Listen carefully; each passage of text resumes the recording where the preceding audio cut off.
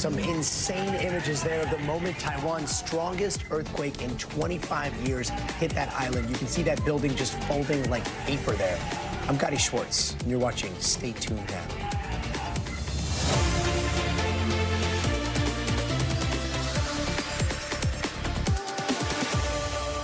That 7.4 magnitude earthquake happened right around 8 in the morning local time, and the epicenter was right on the island's Pacific coast, followed by more than 200 aftershocks. As of now, at least 9 people have been killed and 1,000 more have been hurt, but officials are saying they expect the death toll to rise in the coming days. Now, when the initial quake hit, people were literally climbing out of windows of collapsed buildings to escape. Some, like this man right here, was stuck in a pool when it was all happening. And right now, there are desperate search and rescue efforts underway to get people out of a lot of rubble there. Hundreds are feared trapped, including some 71 workers in 2 rock quarries, literally the last place you would want to be when an earthquake like this hits. They are fortunately safe, but the roads to get to them are impossible to get through right now. And NBC's Janice Mackey-Frayer has more. Tonight, rescuers racing to reach those trapped after a massive earthquake in Taiwan, pulling people out of buildings, even out of vehicles, with authorities now focusing on getting to those still stuck under the rubble. With reports tonight, 71 workers are trapped in 2 mines. The earthquake struck during the morning rush hour, causing buildings to shake and sway. This woman saying it felt like her house would collapse. The magnitude 7.4 quake jolting the island. Rooftop swimming pools churned, water pouring down this building. Video filmed inside a moving train showing huge landslides. Items toppling off store shelves. The televisions in this newsroom started to shake. The most powerful earthquake to hit Taiwan in a quarter century. More than 1,000 people are injured. Taiwan's president-elect saying the top priority is to rescue people and get them treatment.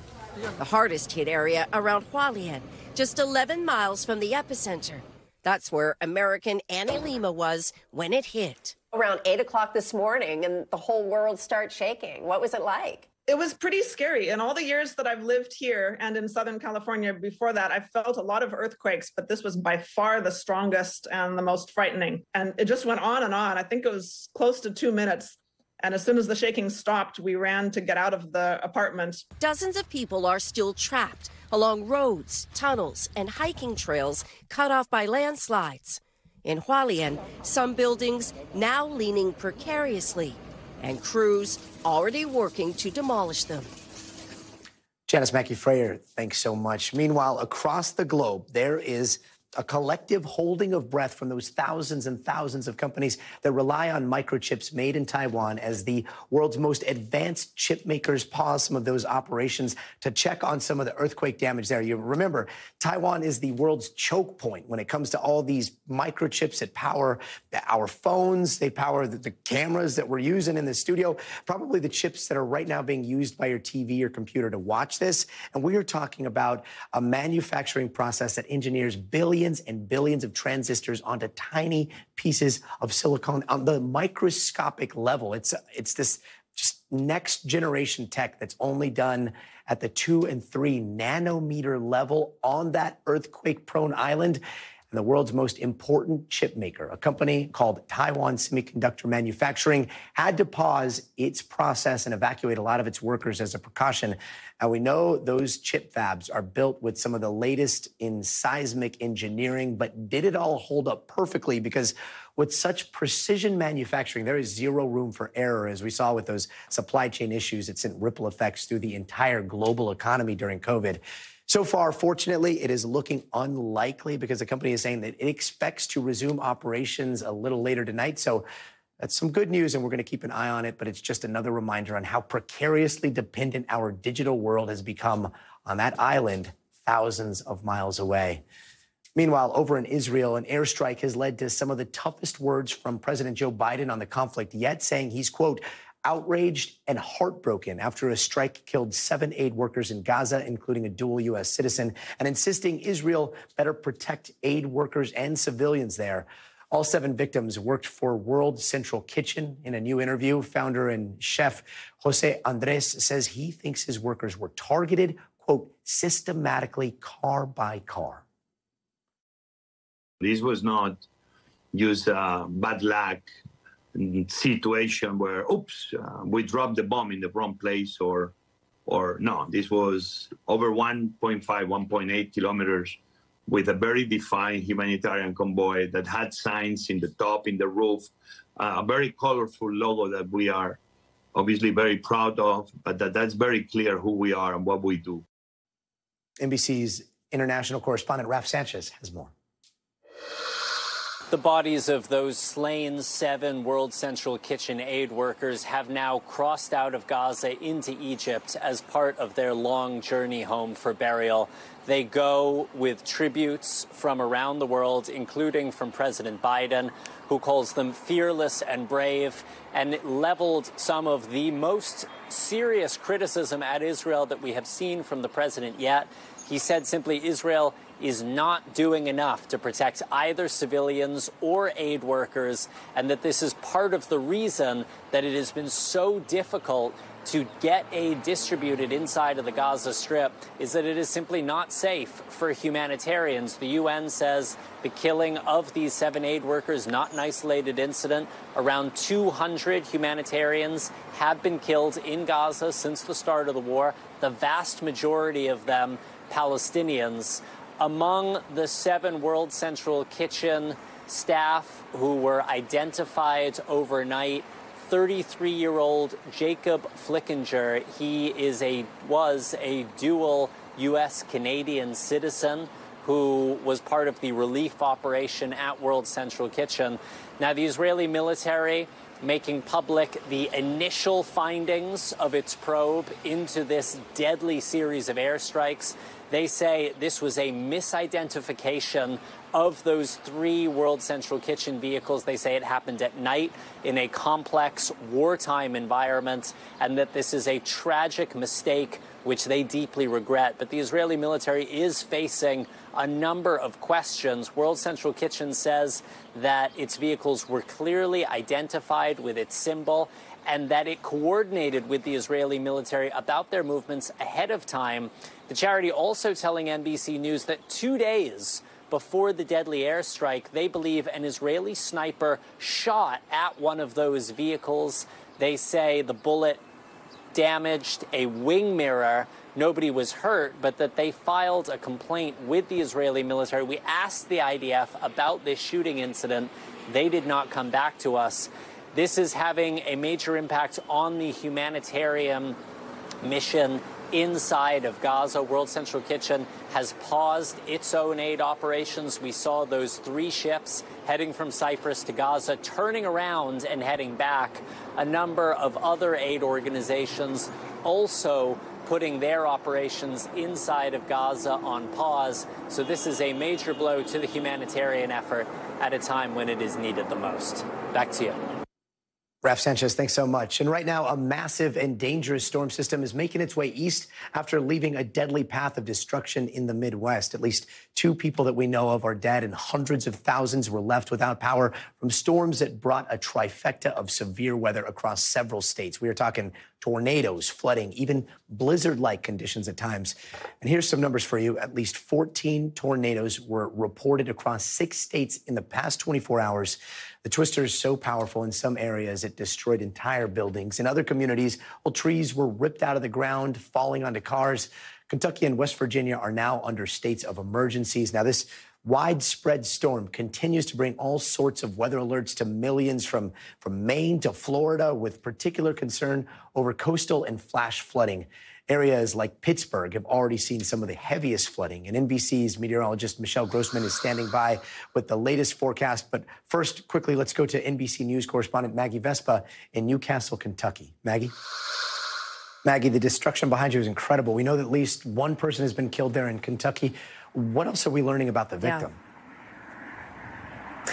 So, Gadi, his name is Brady Delaney. He was 19 years old, and his family says that he was just driving. And the governor says he was driving as well. Basically, when this storm first swept through, he was a local kid, graduated high school around here, played soccer, and his family just says he was loved by so many. So just the fact that these storms turn deadly, just adding another layer of complexity and just devastation, as if that's needed, right? I mean, look at the kind of destruction that we're talking about as a result of these tornadoes that roared through. This was a garage, was past tense. If you look inside, you can kind of see the pickup truck that is now effectively trapped in there and kind of peeking out. What's even more insane is the house on the other side of this is actually untouched. The man who owns both structures says he believes it's because he prayed as these storms came through. We also earlier met a mom who says she was watching the storms. She said, I'd seen storms like this before. I wasn't that worried. It was like she wasn't worried until she was. The wind suddenly picked up, and she realized her two middle schoolers, a boy and a girl, were upstairs on the second story, and she realized it was time to take action. Take a listen to this. We just sat down, and all of a sudden the wind started picking up, and we went to go look outside, and the rain was kind of going sideways, and I was like, we need to go downstairs. And we were just running down the basement, and that's when we heard the pop, and the roof came flying off. We weren't even in the basement yet before that happened. They weren't even in the basement yet. They didn't even make it downstairs. We actually, though, I believe, have photos, if we can show them, of what the kids' bedrooms look like today. Like, there is no ceiling, right? There is no roof. If those kids had stayed on the second floor, it's horrifying to think what could have happened. So obviously, Gadi, hats off to Lisa and her quick thinking, because again, outside of the death that has now been confirmed in this storm, there were only minor injuries. A lot of people saying that they miraculously made it out unscathed. This is one example that we're hearing here as they begin to take in kind of the damage that they're now having to deal with and clean up. So just exhausted people here knowing what they've been through. Yeah, meanwhile, how are the power outages right now? I know that there's still a major issue. How many people are still impacted? They're a huge issue. I mean, obviously, cleanup is issue number one, right? Power is almost kind of number two. It's like a close second. 12,000 plus people tonight here in Kentucky still without power. The man in this house told us he just got it on a few hours ago. Another reason why he considers himself so lucky. But we've been talking about it. The storm has been charging east, right? And as it goes east, kind of the power outages are spreading. We're seeing a lot popping up in Florida and in Pennsylvania. And when you take in the entire country as a result of these storms, we're talking more than 350,000 people across close to 10 states, a lot of them in like the Midwest, kind of the Ohio River Valley, but again, moving farther east, north and south. So again, those power outages across multiple states, close to a dozen, going to take days potentially to get back on. And that includes here in Kentucky, where again, they're just starting to clean up this mess. Gadi. Maggie Vespa, thanks so much. And let's bring in NBC News meteorologist Michelle Grossman. Michelle, this storm system is huge. What are conditions like right now? Hi there, Gadi. Yeah, it's huge in size and it's huge in impact. We've been tracking the storm for a few days. We're going to continue to track it over the next couple of days. We're still concerned about severe weather. That threat has come down considerably, but still could see some isolated storms as we go throughout the next couple of hours, and we're going to completely take away the severe threat. We're also looking at damaging winds gusting up to 55 miles per hour, bringing down power lines. We have a slew of power outages. We have some trouble in the skies as well. We had turbulence in Tampa that, sent 2 people to the hospital. We're also looking at flooding rains. So this storm is not over yet. What we're going to see tonight is a coastal low. This is going to intensify. So we had that cold front come through. It's making its way off the coast here, but it's making its way with this area of low pressure. So they're forming and they're creating a powerhouse. They're bringing in colder air, and then we're going to be talking about a nor'easter in April, up to 2 feet of snow in portions of northern New England. So that would be tomorrow, showers circulating from the Great Lakes into the mid-Atlantic. We had a lot of snow in the Great Lakes. That's going to continue. Blustery and colder conditions in the Northeast. A lot of people without power. A lot of people will lose power over the next couple of hours because we're going to see the winds really picking up with this nor'easter, and it's going to be well below normal in terms of the temperatures. Let's talk about the severe weather first, because we still have 10 million people at risk. We could see winds gusting up to 60 miles per hour with any storms, damaging hail an inch or larger. A few tornadoes are possible, but for the most part, that is weakening. We could see a strong thunderstorm or two. The likeliest spots would be where you see this yellow here. We had tornado warnings earlier. They have since expired. We had tornado watches. They have also expired. Also down in portions of Florida, we could see a couple strong storms, but most of that is off the coast at this point. Now, the wind, this is going to be a big problem over the next couple of hours. We're really going to hear it pick up as we go throughout midnight, 1 a.m., 2 a.m. local time. 32 million people impacted. We have a wind advisory. That's where you're seeing the blue. A high wind warning is in the purple. And we could see winds gusting up to 65 miles per hour. Keep in mind the ground is so saturated, it's not going to take much to bring branches down, trees down, power lines down, created those power outages. So we're looking at that as we go throughout the next couple of hours as well. Flood alerts are in place too. 39 million people from portions of the Ohio Valley into the Northeast. We're talking flood watches. That means conditions are ripe for flooding. And then we have flash flood warnings. That is in the maroon here for Philadelphia, Pittsburgh. And that means flooding is happening now or it's imminent. And flooding is very dangerous, especially if you're out and about in a vehicle. So as we look at winter alerts, we're looking at 7 million people impacted. We talked about the Great Lakes, especially the UP of Michigan, had blizzard conditions. We're looking at snow, winter storm warning there. That is in the pink. We have some along the Appalachians as well. And then look at this into the interior parts of the Northeast into New England. This will be the big story as we go throughout tonight into tomorrow and also Friday, because we're going to see heavy wet snow up to 2 feet in the highest elevations of northern Maine, but even a foot of snow in some other spots. And that's going to bring down more trees, more branches, more power outages. And we're going to see temperatures very, very chilly there. So we'll watch that very closely. This is what's happening right now. Still really active on the radar. We have all these colors here, the reds, the oranges, the yellows, showing us where that heaviest rain is falling. And it is pouring in some spots. We're talking about torrential rainfall over really saturated grounds. And notice this revolver. It looks like that sit and spin, that the kids use. And it's going over the same places. So that's why we're getting those saturated grounds. And we really have had so much rain in the past couple of weeks, if not months also. You see that cold air on the back of it? That's where we're seeing the snow falling. That is the blue. The lighter blue, the whiter blue is where we're looking at the heaviest snow falling. And we're going to see this all shift off to the east. But notice we're looking at some purple, too. So we're getting that heavy snow with sleet, a considerable amount of sleet on top. And that will cause treacherous travel conditions. We're having so many troubles at the airport with low visibility. This is going to add to it as well. And it's not just here today with the airports or tonight. We're looking at all up and down the East Coast into the Great Lakes. We'll watch that again as we go throughout tomorrow. Rainfall forecast, we're looking at anywhere from a quarter inch to a half inch, in addition to what we already saw. And we saw a lot last night into this morning. But look, as we look into New England, we're looking up to 3 inches of rain in some spots and a whole lot of snow in portions of northern New England. Back to you. That is almost a full week of wild weather. Yeah. Michelle, thanks so very much. Sure.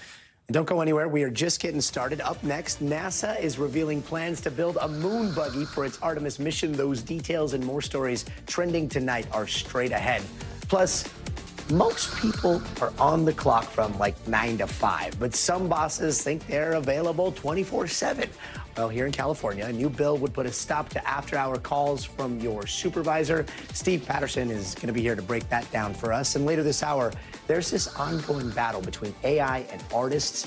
How do you prevent the tech from regenerating copyrighted material? Well, a team from the University of Chicago may have figured out a poison pill to take on the AI machine. Oh my God. That doesn't look like anything. Hey, welcome back. There was just a hearing today over that controversial Texas immigration law, and more on that in just a minute. But first, here are some of the other headlines we're watching tonight. Voters in Oklahoma decided to remove a city council member over his ties to white nationalist groups. Judd Blevins lost his seat by more than 250 votes and will be replaced by Cheryl Patterson, a former teacher and longtime Republican. And book lovers beware. A Texas stay-at-home mom was surprised to find out she couldn't renew her driver's license because there was a warrant out for her arrest. And what was the warrant for, you ask? Well, overdue library books. Woman says the library sent notices to the woman's old address, and she never received a phone call about the late books. And the library says she owes them 570 books, and now she's planning to battle it out in court. And Disney shareholders shot down activist investor Nelson Peltz in an effort to win seats on the company's board of directors. Now, investors voted to re-elect all 12 of the company's backed board members, including CEO Bob Iger. The defeat for Peltz ends the most expensive corporate proxy fight in history. And it seems like the list of recalls is getting bigger and bigger, and now cookies are the latest to join that list. FDA is recalling macaroons sold by the grocery chain Lidl, specifically deluxe branded macaroons labeled Party Edition. And that recall was issued due to undeclared allergens that the FDA says could lead to, quote, life-threatening allergic reactions. And NASA, its newest moon car could be on the way. Today, the space agency announced 3 private companies to design the rover that Artemis astronauts will drive around on the moon. Only one company will ultimately get to make the moon buggy for the Artemis 5 mission, which is scheduled to launch in March of 2030. And the fate of SB 4, that controversial Texas immigration law, seems to still be up in the air. That bill was back in a federal appeals court over in Austin today, and lawyers for the state of Texas, as well as the Biden administration, laid out their cases today. Now, SB 4 was passed by the state's Republican-controlled legislature back in December, and this is what it does. It allows local cops to question, arrest, and charge undocumented immigrants suspected of crossing the border illegally. And it also empowers judges to deport them to Mexico, regardless of the country that they came from. Now, the Biden administration sued the state of Texas, calling the law an overreach, but there's been a lot of back and forth and no decision has been reached. And NBC's Homeland Security correspondent Julia Ainsley has more. Gadi, if it's felt like a lot of whiplash on SB 4, that controversial Texas immigration bill, that's because there has been a lot of back and forth over whether or not that law could temporarily go into effect or be placed on hold for a short period of time. What this appeals court heard today is the constitutionality of the law. They're going to determine whether or not this thing will stick in perpetuity. And you can bet that whoever wins, the loser will appeal to the Supreme Court, who will ultimately decide whether or not SB 4 remains the law of the land and that Texas can actually enforce immigration law rather than it just being in the hands of the federal government. But something really unusual happened in court today. Gadi, we heard the Texas Solicitor General said maybe Texas went too far, that what they tried to do was look at the president, figure out what the Supreme Court would not allow states to do, and walk just up to that line without crossing it. But he said maybe Texas did go too far. And in fact, he suggested a different scenario for enforcement, where rather than actually taking these migrants back into Mexico, they would take them to a port of entry that's still on U.S. soil and hand them over to Customs and Border Protection.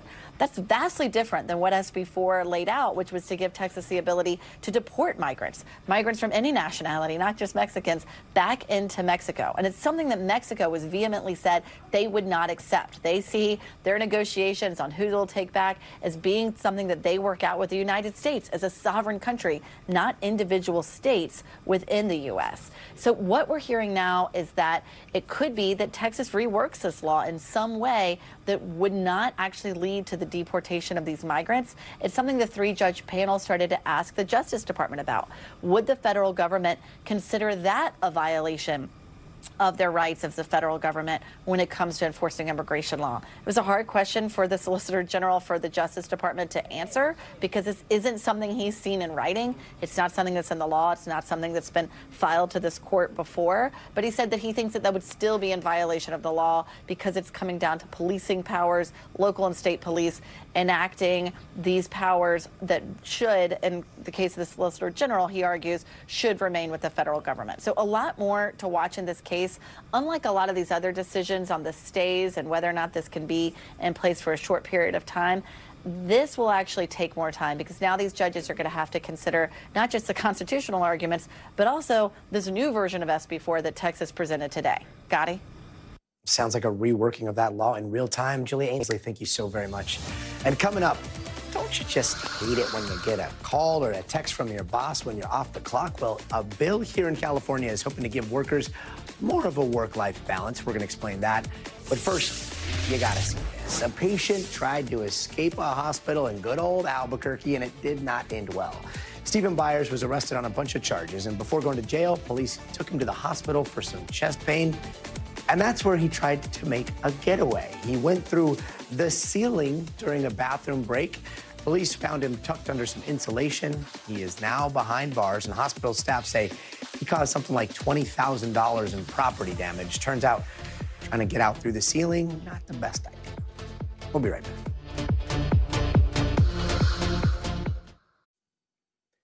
Hey, welcome back. Bill here in California could make it a hard no for your boss to contact you after work. More on that in just a minute. But first, here are some other stories happening out west that we're following right now. Congresswoman Lauren Boebert from Colorado was hospitalized earlier this week after experiencing severe swelling in her upper left leg. Doctors were able to surgically remove a blood clot and insert a stent. She's expected to make a full recovery, but she was diagnosed with a rare condition known as May-Thurner syndrome. And security cameras in Los Angeles caught this woman on a car vandalism spree. You can see her smashing the car's parked windshield here using a brick. The owner of that car had no connection to the woman, and it's unclear what caused her to target the cars. Investigators are still trying to ID her.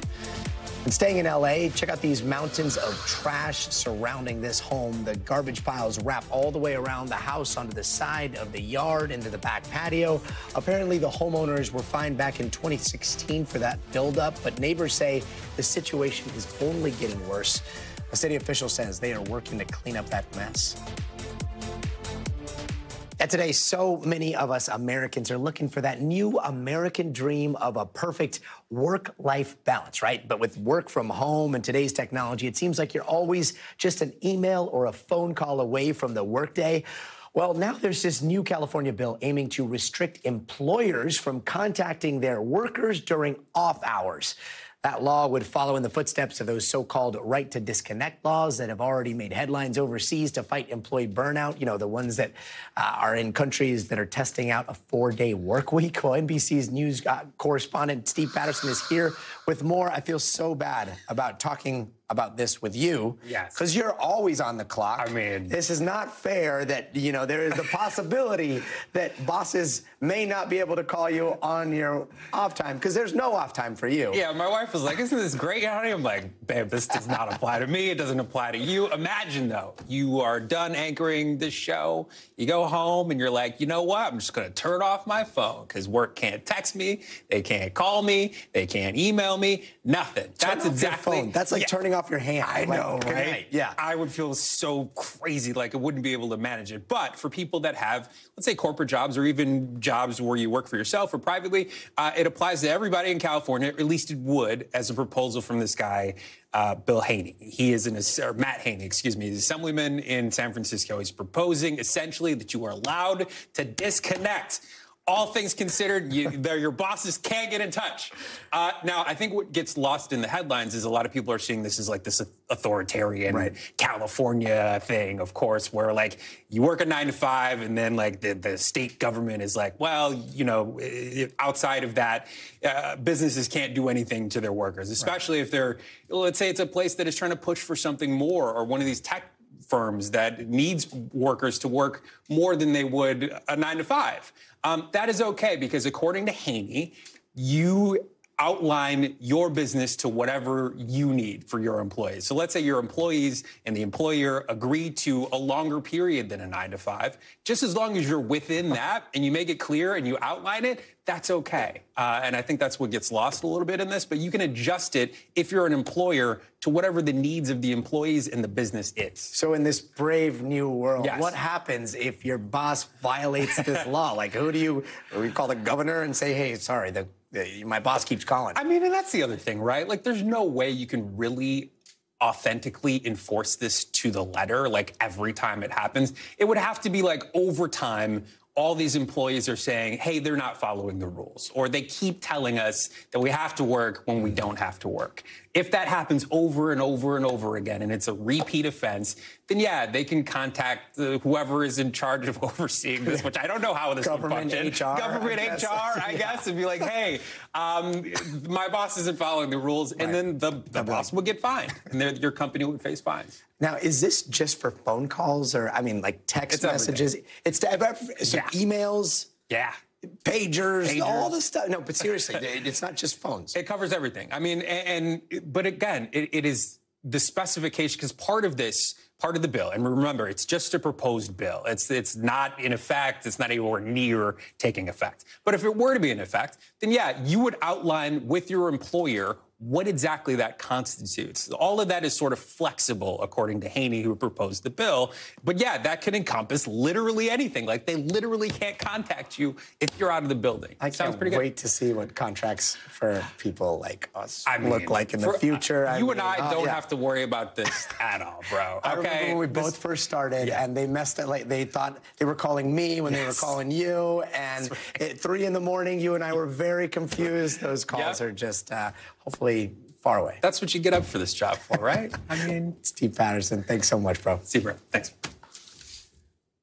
And there's another local law, this one a bit more contentious, that's dividing those that live in the city of Philadelphia, and it's over ski masks. Well, when the bill passed last December, officials said they were going to start handing out hefty fines left and right, some up to $2,000, but it's been almost 4 months. There's still no plan to enforce it, and they haven't issued any fines. Those who support the ban say it'll help curb crime, which critics argue unfairly targets young black men. NBC News Stay Tuned correspondent Marquise Francis has more on that debate.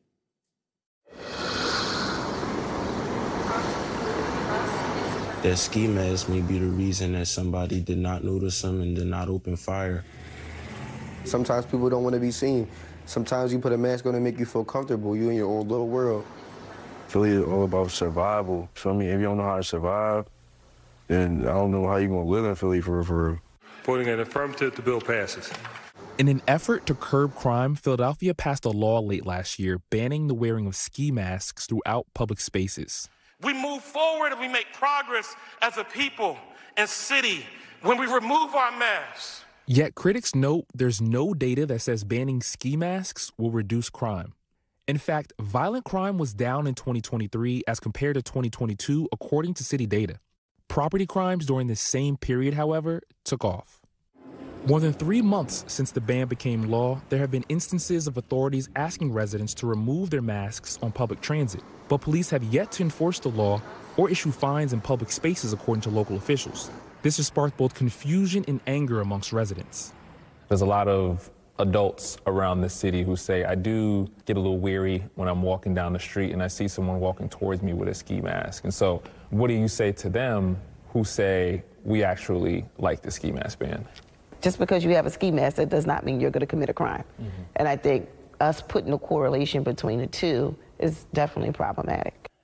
Some residents told me the ban makes them feel more safe in a city seemingly struggling to contain crime. When people be walking out here with the masks on, like some guys be trying to come in here, you got to tell them no, because it's not comfortable for me or the clients. But for others, particularly young people who often wear them, they say the ban compromises their survival. I have a ski mask on. I didn't cause any harm to anybody. I don't plan on causing any harm to anybody. Philly, you got to pick your poison. Like 19-year-old Liam Washington, who says the ski mask is much more than a fashion accessory. He says it also keeps him from being a victim of mistaken identity, which he says could put him at risk of violence. Like, you got to either walk around and protect yourself or walk around and be a victim. What prompted the ban was how ski masks have been worn by criminals at the center of multiple deadly shootings, including the death of 15-year-old Devin Whedon, who was on his way to school last May when he was fatally shot during a fight by 3 people, one of whom was in a ski mask. No one has been arrested or charged in the killing. Sit down. The victim's father told me he supports the ban. We can come up with a solution with this. I'll tell you this, a lot of crime will go down. Because you can't catch nobody if you don't see nobody. But many teens say not everyone who wears them is a criminal. So we're creating a situation where a subset of folks feel safer and another subset of folks are pushed into unsafe situations in fear. Like, whose safety is more important? The official behind the new law says banning ski masks will make the city safer for everyone. This bill was created because we can't just have no face, no trace. So what do you say to a young person who says, I feel safer with this ski mask on. I don't feel safe without it. If you don't feel safe without having a ski mask on, we have a larger problem in the city of Philadelphia. And Marquise joins us now. Marquise, I have to ask, what is the point of passing a law if cops aren't going to enforce it? Absolutely. I think that's kind of the magical question for a lot of people in Philadelphia. I asked Councilman Anthony Phillips, who we just saw on the screen, why is this not being enforced? And he mentioned to me that right now there's a new police commissioner, and the police have been tasked by the new mayor of the city to prioritize community policing. But I also spoke to both legal experts and Philadelphia ACLU PA attorney Solomon Worlds, and he actually believes that this mask ban opens the police department up to possible lawsuits. And he feels as though they're trying to buy time to figure out how they are actually going to enforce it. And I think even somewhat of an ironic anecdote, as I was going into City Hall to speak to Councilman Phillips, I passed about half a dozen police officers on bikes, and they all had on ski masks. And so when you have so many people in the city wearing ski masks and kind of some loose laws around where you can and can't wear them, it begs the question, how is this actually going to reduce crime? And Philly isn't the only city to pass a law like this, right? Absolutely. I mean, across the U.S., you have 15 states that ban mask wearing in some way, shape, or form, according to the Free Speech Center. New York and Washington, D.C. also had a ski mask ban on the books for a number of years, and they were actually repealed due to COVID and people having to actually wear masks. And then most recently in Atlanta, they also tried to impose their own ski mask ban, but it was actually shot down in their own city council because of opposition to residents. And so we're seeing just this tension all across the country. People want to do something to curb crime, but other people asking, okay, are we going about it in the right way? Marquise Francis, thanks so much for joining us. Thank you. And health officials have their eye on Texas right now as bird flu cases there are on the rise among flocks of chickens. NBC's Morgan Chesky breaks down the new health concern and the potential impact on consumer prices. Yeah, Gadi, these new cases are troubling for everyone, but particularly those whose livelihood comes from raising the chickens that us grocery shoppers rely on. We are here in East Texas, standing just outside of a barn holding upwards of 14,000 free-range chickens. And the owner tells us even though he has security measures in place, he's fearful of what one infected bird could do to his entire business.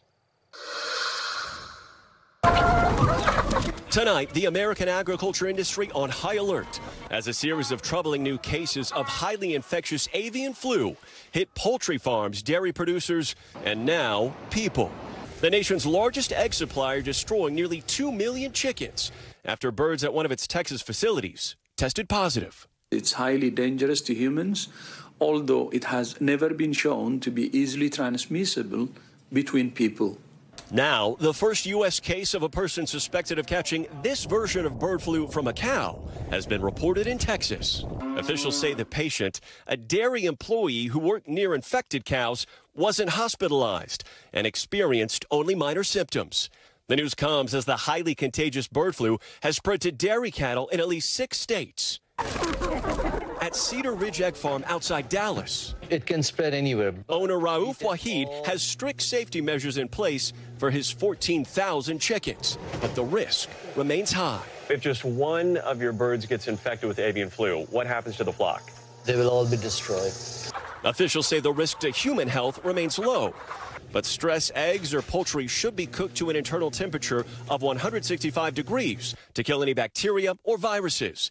The most immediate impact, though, may be to your grocery bill. Egg prices, which have already doubled since 2020, could be inching higher if this current outbreak continues to spread. Now, officials warn that backyard or even pet chickens are at risk because of any wild bird that flies over them carrying the virus could potentially pose risk of infection. But they also do not suggest that this is all the start of a new pandemic. Send it back to you. Yikes. Bird/cattle flu. Morgan Chesky, thanks so much. And still to come, an American tourist is dead after being attacked by an elephant on an African safari. We've got that story and more headlines from all around the world coming up next, so stay tuned.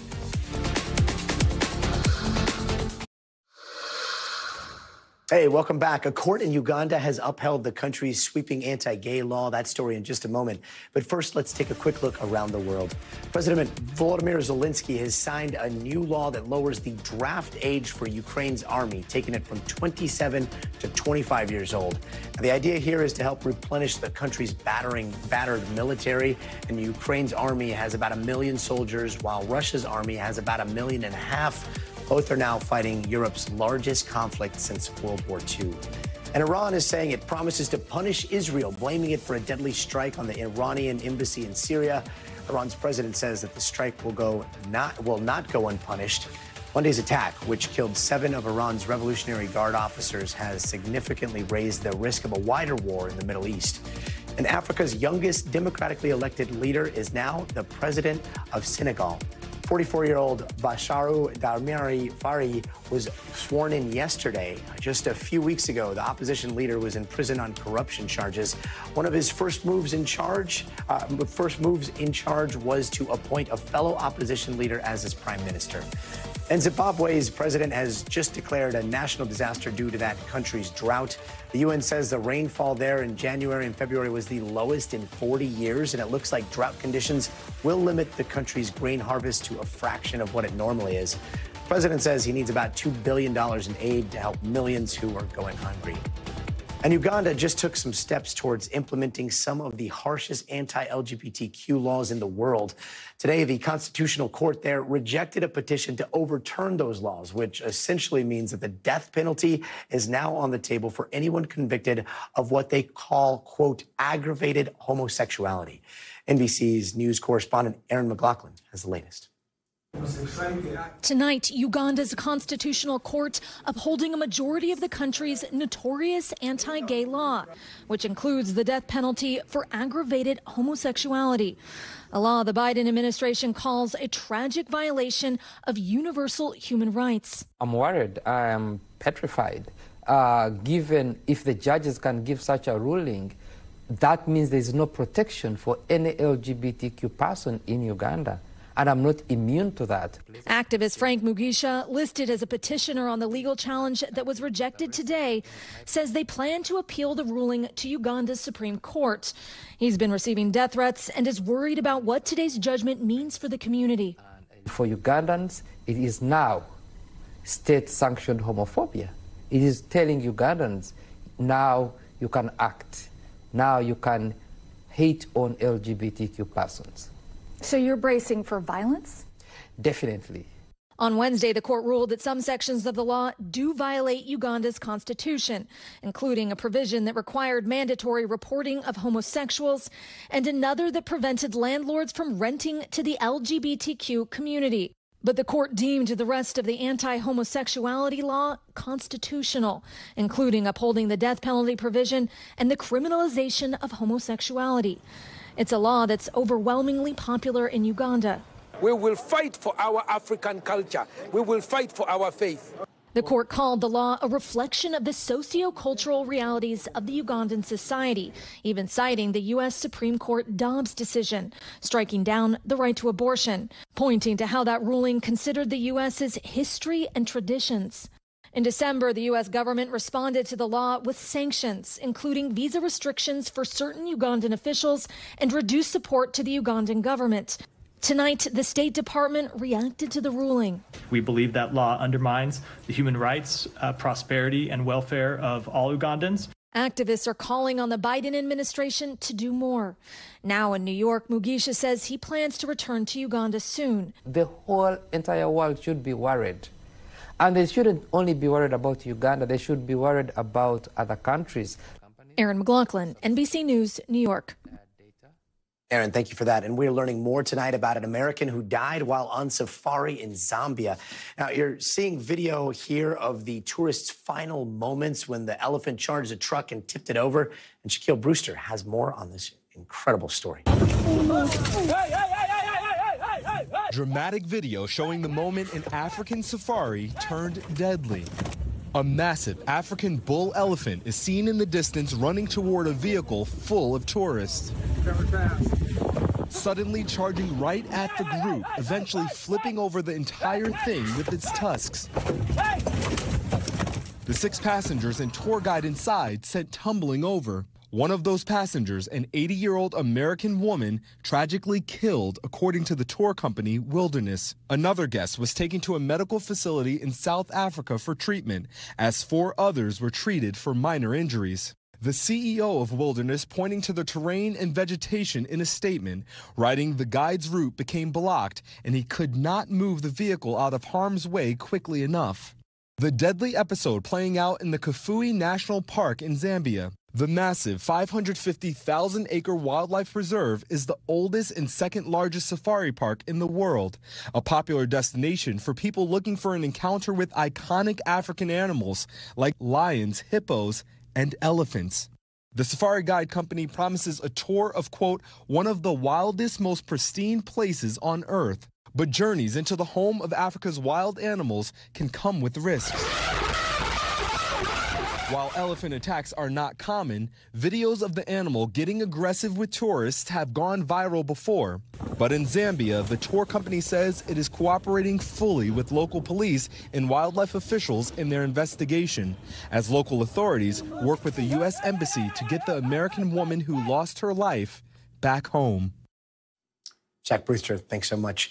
And before we go, it is time for the future of everything. And we are talking about, with this whole surge of AI, companies have been using content without getting permission first, right? So now some artists are using what's called a poison pill to protect their work. We're going to explain how that works coming up next. So stay tuned.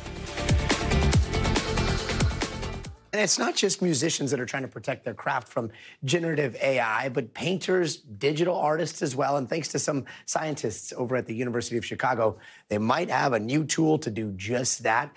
It's this data poisoning software called Nightshade. And if an image with this kind of protection goes through an AI model, well, let's just say they are in for a big surprise. NBC business and data correspondent Brian Chung shows us how it works.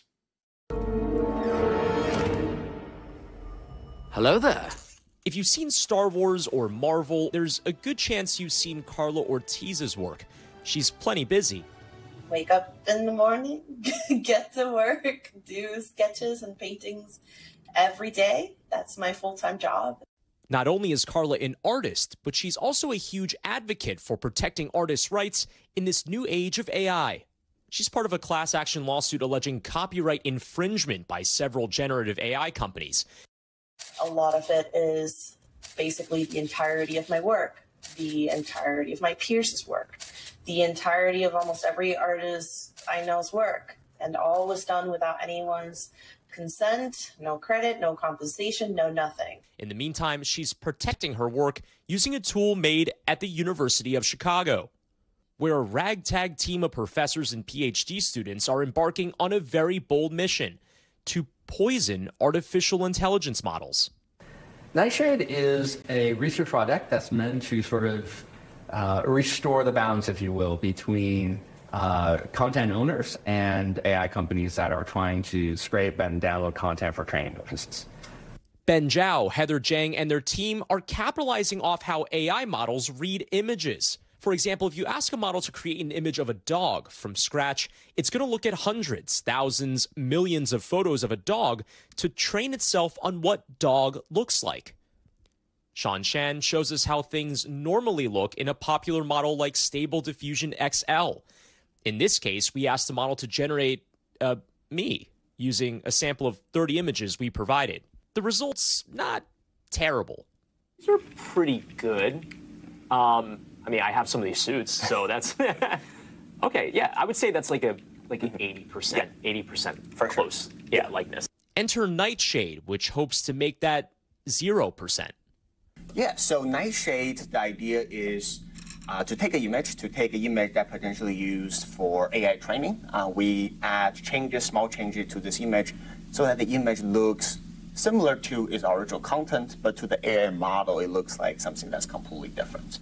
The software adds a layer of noise to my 30 images, enough to throw the AI model off, but not enough to be visible to the human eye. So here, as you can clearly see, there are some texture in the original one, but it got more or less removed or noised out. We feed these slightly altered images back into the generative AI models, and the results, well... Oh my God. That doesn't look like anything. I turned into a cat. The model don't see your face, and instead they see cat faces because of these small changes. For artists like Ortiz, it offers protection. It might be impossible to stop AI models from scraping her work, but with Nightshade, she can mess up the way they see it. Nightshade is an attack. Nightshade is just saying, hey, if you take this without my consent, there might be consequences to that. Stability AI, the company behind the AI we tested, did not respond to NBC's request for comment. Like other AI companies, they offer an opt-out that artists can use to request that their work not be scraped. Zhao says the goal isn't to make AI models unusable. It's making companies pay for the artist's work. They need to take in more human-created content. And if they're going to do that, then they should pay for it. And so this is trying to encourage them, if you will, to do that. One cat transformation at a time. You know, I mean, if you look really close, like maybe I do have some cat-like features. I always suspected that Brian Chung was a cat person, but seriously, who would have thought we would be having conversation after conversation of things like poisoning AI? What a weird era that we live in. That does it for us tonight. I'm Gadi Schwartz. We'll see you here tomorrow, but until then, stay tuned now.